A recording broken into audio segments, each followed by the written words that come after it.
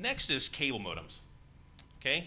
DOCSIS, or Data Over Cable Service Interface Specification. That is a really long way to say, how are we gonna get data over our existing coax? So much like the telephone companies that had twisted pair copper deployed, many of the cable providers have an invested and embedded coaxial base.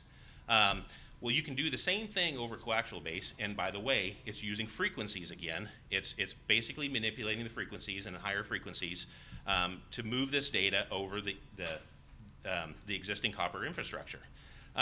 In this particular service, again, we drive fiber somewhere in the network, and then from that DOCSIS node, we provide cable modem service, and there's a modem, a cable modem at the subscriber base that terminates the cable modem service, but it uses the coax versus the twisted copper pair.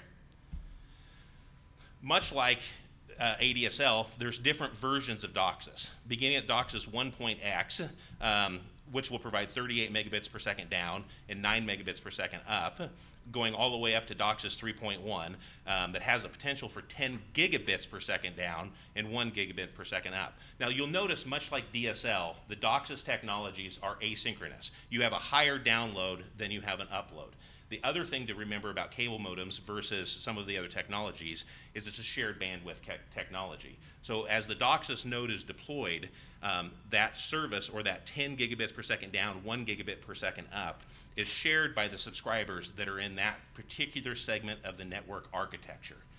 So it's a shared bandwidth style of service, still very effective in providing high bandwidth deployments, depending upon your usage for things like your standard internet usage, home-based usage, small business type of usage. But remember, it is a shared bandwidth and it's asymmetric as well.